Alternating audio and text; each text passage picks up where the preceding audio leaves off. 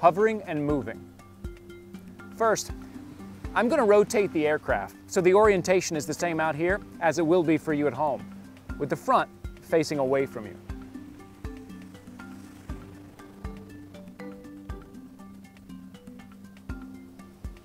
Okay, first let's turn on the motors. Pull both sticks down and in. The motors will begin spinning. This is most commonly known as arming the motors. Now, to get the aircraft off the ground, push the left stick or throttle up.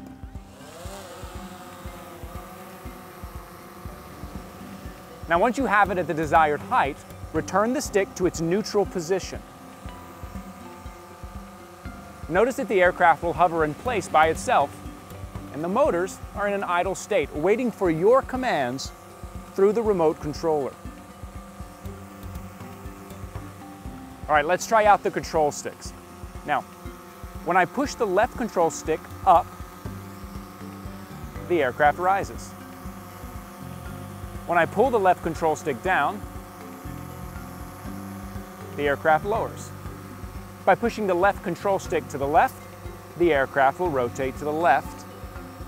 And by pushing the left control stick to the right, the aircraft will rotate to the right. All right, now to the right control stick. To move the aircraft forward, push the right control stick forward. To move the aircraft backwards, pull the right control stick towards you. To move the aircraft to the left, push the right control stick to the left. And to move the aircraft to the right, push the right control stick to the right. And those are the basic movements. Okay, let's try landing.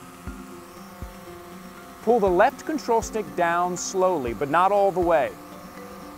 Try not to lower your aircraft at high speeds. Now, just before your aircraft touches down, move the left control stick back to center position and let the aircraft hover.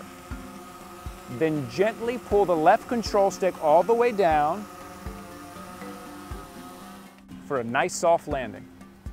Now, to turn off the motors, pull the left stick down for more than 3 seconds until the motors stop.